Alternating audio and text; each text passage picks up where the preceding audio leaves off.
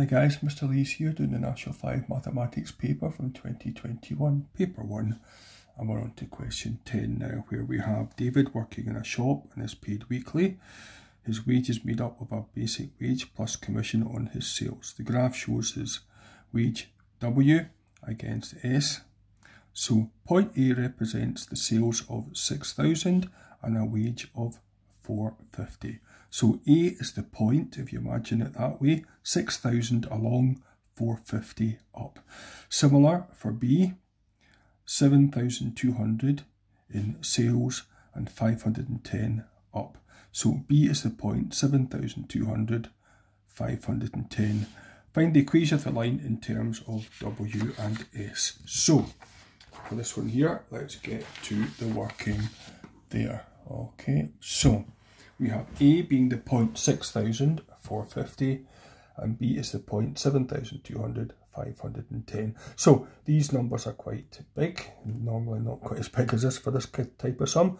Nevertheless, let's get on with the gradient here. So the equation using the gradient first, of course. So the gradient is 510 take 450 over 7,200 take away 6,000.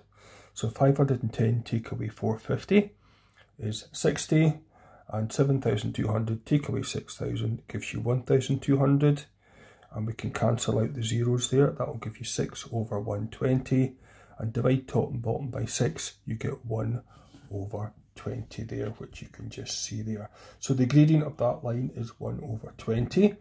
So we have a line with a gradient of 1 over 20 going through 6,450. So A is going to be your 6,000, B is going to be your 450, and we are going to use to start off y minus b is m times x minus a.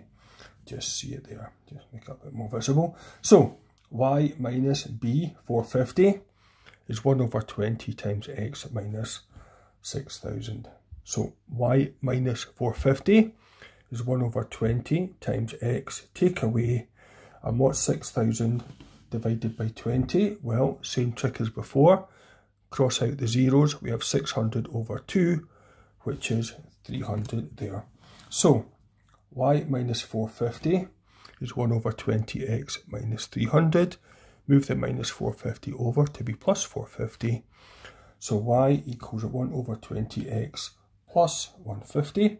Don't forget, it's not a y and it's not an x, it's a w and an s. So we have w equals 1 over 20 s plus 150. Now part B of this sum is, let's let you see it for those of you who don't have the paper. Calculate David's wage in a week when his sales were 1,000. So for this one here, when S is 1,000, well, the wage is 1 over 20 times S. So it's 1 over 20 times 1,000 plus 150.